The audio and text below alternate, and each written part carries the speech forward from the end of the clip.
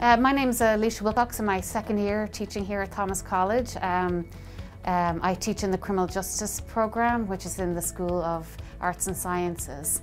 I'm responsible for teaching some introduction to criminal justice classes. I teach criminology, but I'm probably best known for my forensic science classes.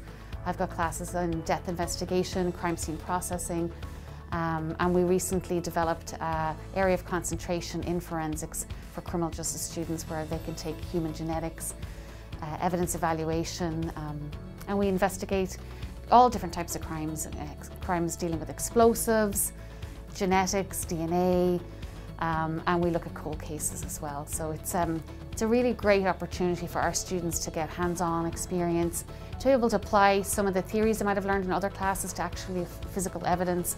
We examine things under microscopes. We do bloodstain pattern analysis. So yeah, it gives students a really unique opportunity to apply what they've learned in other classes to real-world scenarios that I've seen in the course of my career. I think real-world experience is really important. I enjoy being an authentic teacher and to be able to weave in some of the cases I worked over the years.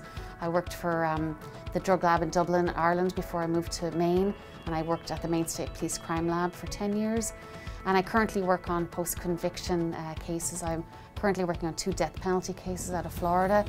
So I'm able to weave in my learning from working for the prosecution and working for defence attorneys and teach the students about the importance of keeping an open mind, that there could be some people wrongly convicted, that methods and standards are really, really important, that forensic science should always be improving, and that testimony in court is a really important part of the role of a forensic scientist.